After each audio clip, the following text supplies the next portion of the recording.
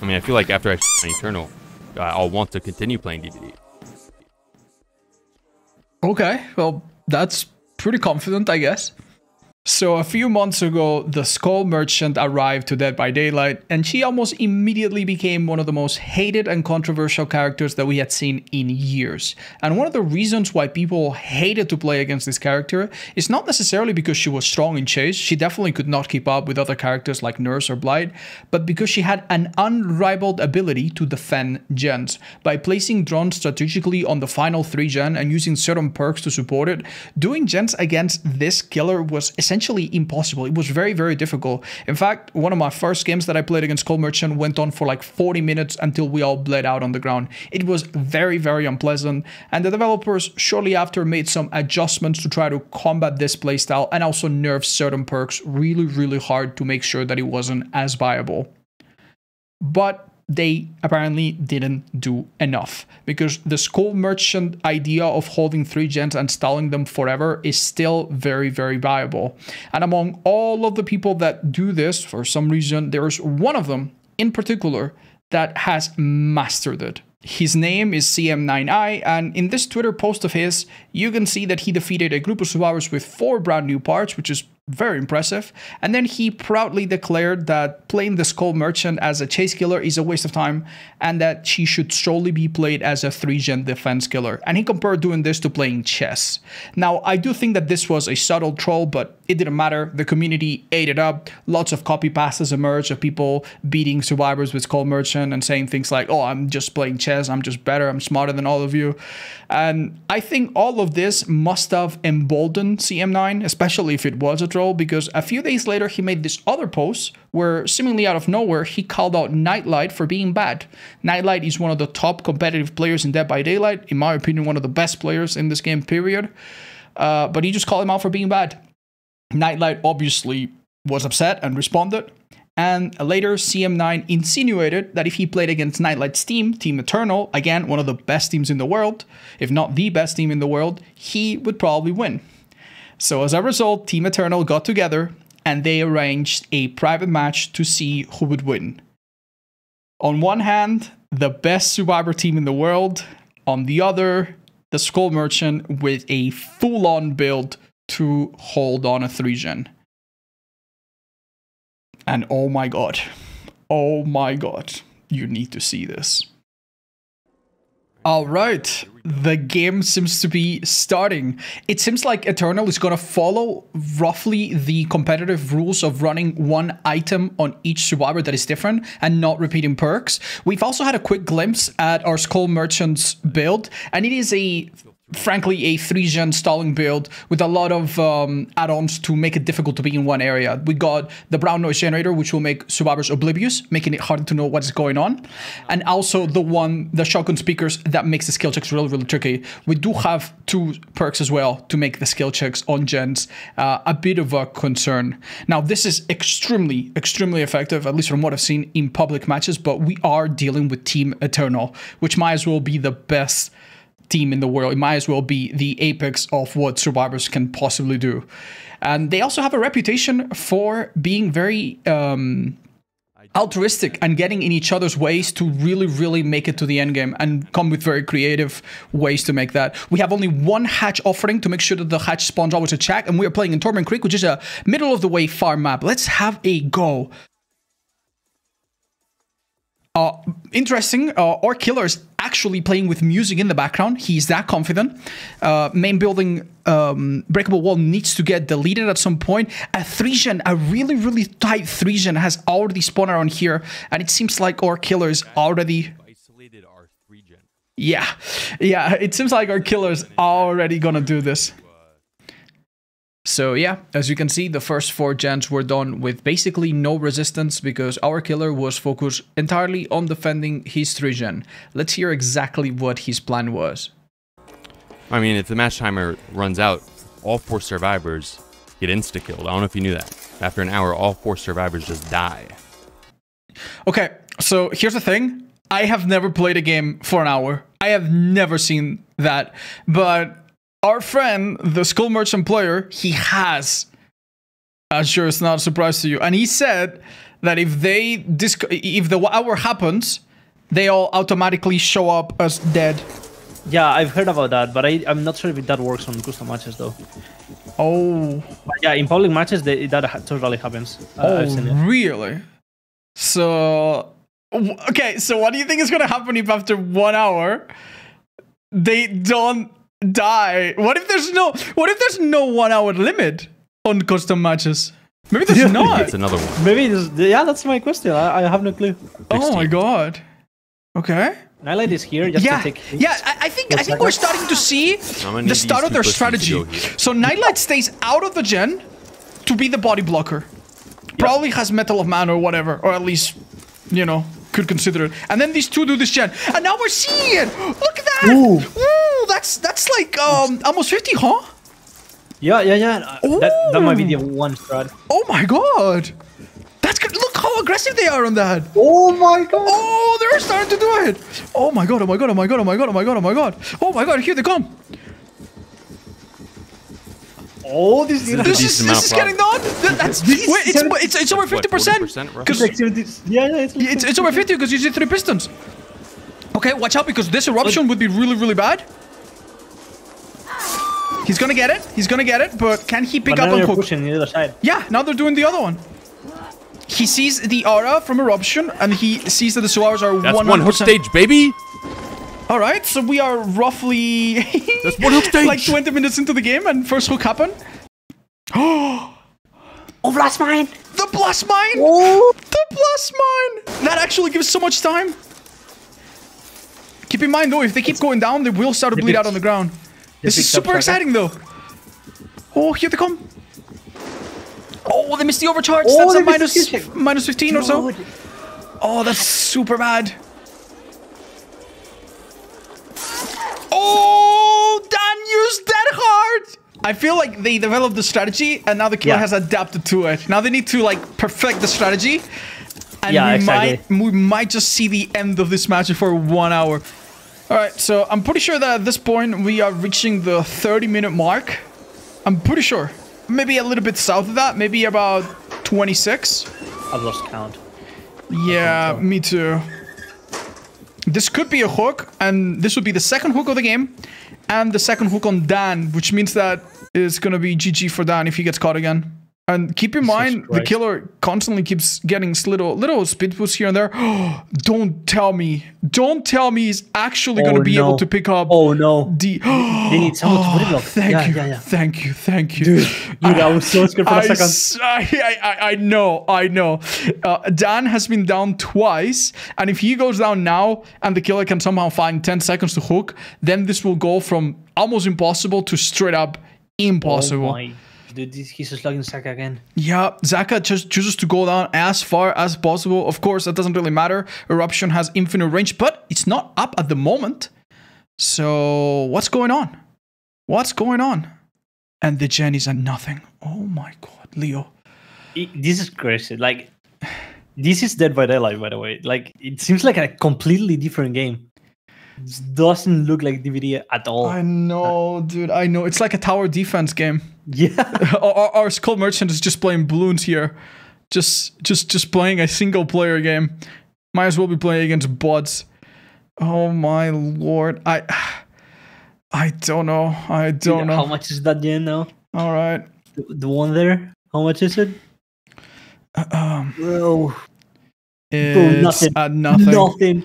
It's my. Yeah. Okay, Leo. I'm pretty sure that we're about to reach the 40-minute mark. It seems like now they're starting to push every single gen at the same time. Yeah, I mean, after seeing that pushing on 2 didn't work, it would seem like pushing on all 3 seems like the idea. The problem is, Eruption and Oppression hits all 3 of them still. Yeah. So, I'm not sure if spreading out is actually going to help them. I don't know either. Like look at this gen. They had a few seconds to work on it. It's actually over 50% very slightly.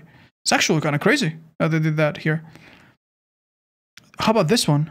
Whoa. We're seeing progress. It's like at 40% or so. This might be it. Yeah, miss skill check on the main. And how about the one on the side?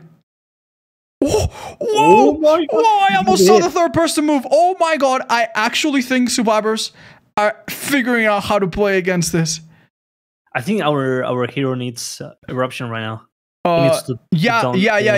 He needs to hit them all three and force them to like the moment they have one person down and one person going to heal them, it's over. So they need to do tiny little bits of progress and never miss a bloody skill check ever, like ever.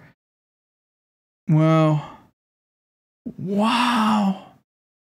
Oh, look at this. Look at this. Just keep working on it very slowly. Oh, look. He doesn't even know which one to go to. Oh my God. Oh. I think this is it.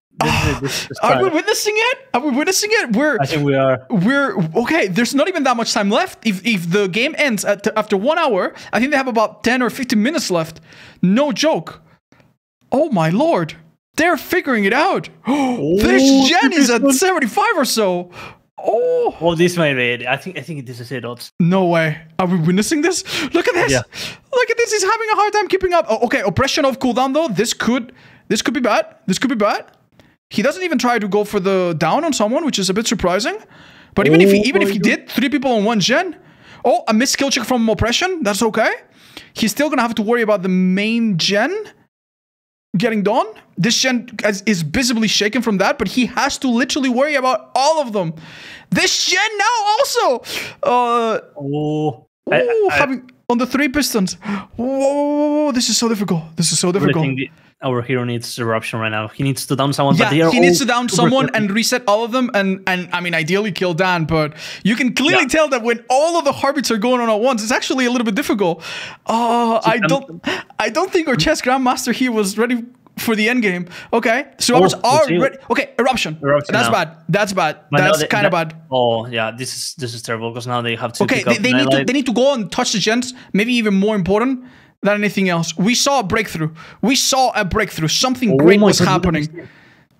Oh, look, they're greening the gen. They're greening the gen. They're not even trying to pick up Nightlight. No. He's recovering himself. Oh. Okay. I think we saw a missed skill check from Overcharge. Oh, okay. All right, Nightlight back up. They lost a little bit of momentum there, but they had something amazing going. I wonder if they're gonna somehow manage to keep it up. They're almost like getting into the pattern here. Dude, I'm loving the movement of these survivors. It's incredible. It's incredible. Keep in mind, they don't hear terror radios because they're constantly affected by the green add-on. And they don't always really see the killer all that well. And yet they're managing to tap these 3 gens like in almost perfect synchrony. Knowing where to place 2 people, knowing how to cover for their weakness. This is actually pretty insane. Oppression cooldown now actually starts to hurt a little bit because you're not getting it quite yet. Who do we go for? The killer's looking for killer instincts like it's a lesion at the start of the game. And not knowing which one to go for. And the moment one gen is kicked. Once it gets kicked, the survivors are already this is insane. All right, the missed skill check. I imagine it's really not that easy. What's this gen looking like? Whoa, this could be a really momentous moment. This has been like the 6th. Yeah, I know, right? And they're working on it so hard. And they're still in the back. It's almost like they somehow have 5 survivors. I don't know how they're doing this well injured. And okay. Reset that. This gen is actually so progress. They're almost pushing them all at once. In the 4th piston. This is insane. How we've seen the same thing happen like 20 times now. And how is this so exciting still? Okay. All right. Look at the survivors, dude. They are moving. It's like, have you seen those videos of documentaries of like one shark diving into a group of fish and they all spread out evenly? It's the same. No matter where he goes, survivors just move. He's trying to make himself erratic and survivors still don't go down. That gen's still regressing, but the other 2 are slowly being touched. This survivor's not getting a call out. Is he finishing the gen? No, he's not. Hold your breath. Nice sprint burst into the window. That was super smart. It actually kind of triggered the killer into making a mistake. Does the last gen get pulled? No, it doesn't. No, it doesn't. That gen is at... Wait, Dan is here and he doesn't have help. They finished last gen! They finished last gen! It is done! It is done! It is done! It is done! Surely this is going downhill here. Oh my goodness. After how long? After 50 minutes or so of gameplay, the game is over. All right, so I really don't know if there's generally anything here left for our Skull Merchant to hang on to. Now that there's 2 exegates, there's just simply nothing you can defend. He doesn't even try to camp someone on the hook. I mean, Dan, to be fair, is killable here if he gets caught. But does he get caught? He does not get caught. It seems like at most 1 person might die, especially if we go to basement or something. But yeah, you cannot place drones on a survivor on the hook. That's why we didn't see hooks very often throughout the game. So now there's nothing preventing the survivors, as far as I understand it, from coming, taking multiple hits, and getting Nightlight out. Will they try to do that, or will they take the 3-man out? We're about to see. Is the killer trying?